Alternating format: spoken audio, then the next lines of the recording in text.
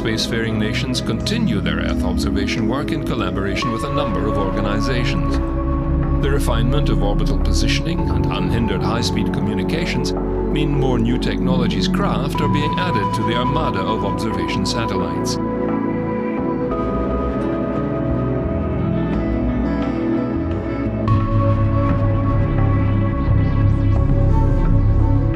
They include Europe's Copernicus program with no fewer than 3 Sentinel satellite launches. In March, Sentinel-2B will be launched carrying a wide-swathe, high-definition multispectral imager.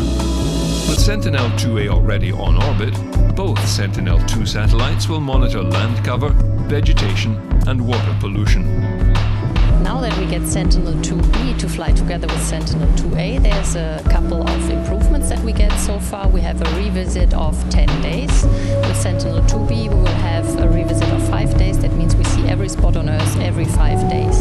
That will help, of course, also to avoid the clouds, or to have the chances higher to have no clouds in the various regions of the world.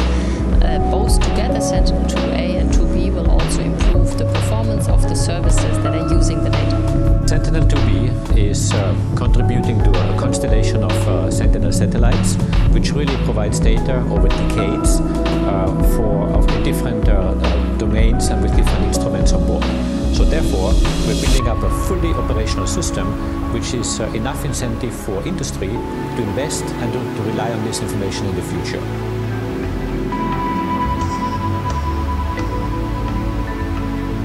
Sentinel-2A is already supporting a lot of applications. They're ranging from, for example, agricultural applications where we can do yield forecast, to forest monitoring where we, for example, see deforestation.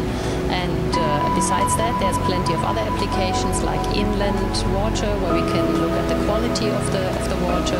We can support river monitoring, but also coastal areas where we look at the changes in the coastal regions. On top of that, we recently changed also to acquire the Antarctic region, so we're also now looking at ice and glaciers. Later in the year, 2 more Sentinels, Sentinel-5P and Sentinel-3B, will follow. The Sentinel-5 precursor mission is a satellite dedicated to monitoring our atmosphere at a high temporal and spectral resolution. It also offers increased cloud-free observation. A second satellite, which is a replica of the first one, is of course shorter to develop and to test. The main effort when you develop a new system is put on the first spacecraft, where you discover basically all the early problems in equipment production, software validation, integration and test. All the specifications, plans, test procedures are ready whenever you start building your second spacecraft. And this is of course a large benefit. The second spacecraft, let's say, was realized in 1.5 year time. The cost as well, of course, of a recurring spacecraft is much cheaper than a proto-flight spacecraft. You could say basically it's 50% of the price of the first one. Sentinel-3B is a multi-instrument mission to measure sea surface topography, sea and land surface temperature, and ocean and land color. We are addressing a number of issues that relate to the development of new science, but also operational missions. For example, Earth Explorer missions, scientific missions, but also we are preparing the next generation of Sentinel missions for Copernicus.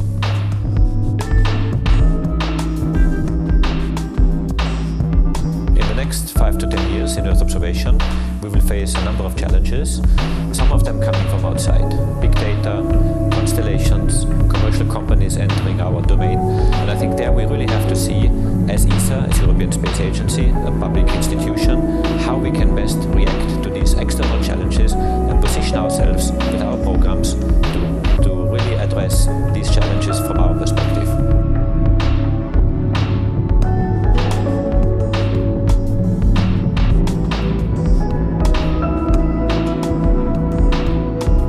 Demonstrating new laser technology, ESA is launching the ADM Aeolus satellite.